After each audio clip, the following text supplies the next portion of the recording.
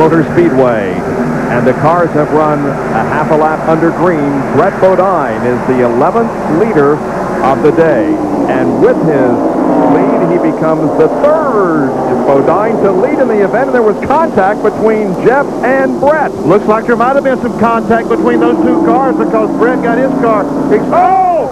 And a Geoff Bodine spin coming off turn 4 right in front of the entire field.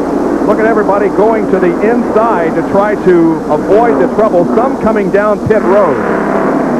Well, you saw there contact between brothers, Brett and Geoff. There was minor contact of the two in turn 3, and when they come off turn 4, it looked like there was more contact, and Geoff spun around in front of the entire field. There's Dale Jarrett, whose car has been severely damaged in the incident. Looks like only 2 cars involved in this, Geoff Bodine and Dale Jarrett. Amazingly, because there were a lot of drivers that were coming down on the Bodine and Jarrett cars, but somehow they avoid hitting them. Geoff is okay. You can see him climbing out of his car and waving to the fans. Now the safety crews are at Dale Jarrett's car. Now let's take a look at the initial contact in turn 3, Benny. Go down in the corner. That's Brett in the green car, Geoff in the black number 7, and just a little bit of a nudge, and Brett gets the car a little bit out of shape. Now then, we're going through the short chute between 3 and 4.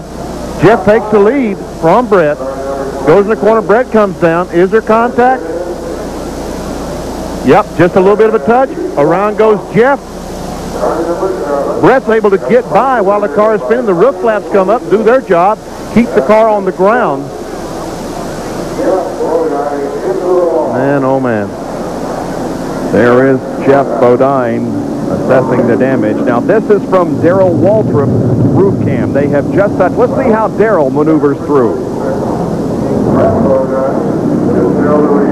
Boy, Benny, you just hope the smoke clears enough that you can see to get by. Well, folks, you saw what Darrell Waltrip saw for a couple of times. Nothing.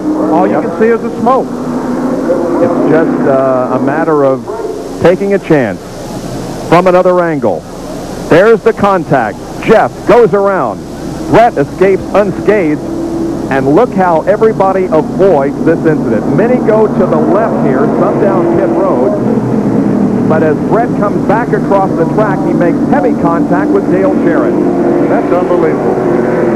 I wonder if there's a speed limit down pit road under this kind of a situation. It's a good thing there was a pit road there, or several of those cars would have been into the wall. Once again, here's the from our speed shot.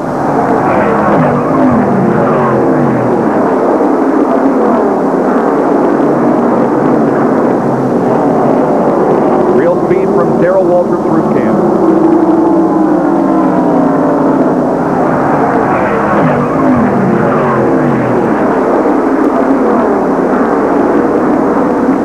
It's just a matter of luck. Let's see.